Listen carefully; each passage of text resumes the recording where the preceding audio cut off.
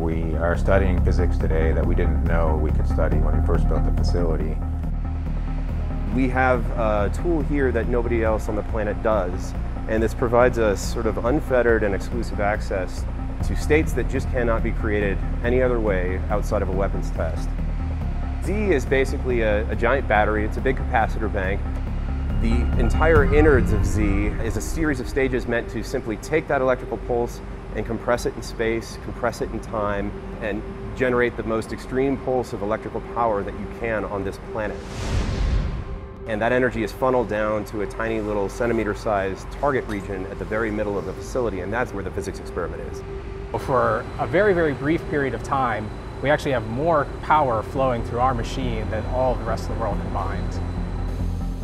Z has probably on the order of 50 people that actively work every day on the machine. The center has about 300 physicists, theoreticians, managers, support staff.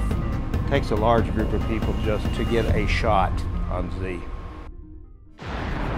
In the absence of more underground testing, to understand whether our aging weapon systems still behave the way they should is by simulating them. And those simulations rely on physics models that we have no means to test and refine and continue checking and improving without facilities like Z. Some fraction of the shots that we use on Z every year are to study the effects of things like X-rays on electronic components. The pressure that we can create with the Z machine is about 100 million times atmospheric pressure. We can achieve temperatures hotter than the center of the sun. The connection between the atomic scale physics, the fusion energy, the stockpile stewardship, the radiation effects testing, even to fundamental science like astrophysics, these are all things that we can try to understand better using Z. The whole point of this facility is to be able to ask and answer questions that our country needs to address as new threats evolve or as the science leads us to new places.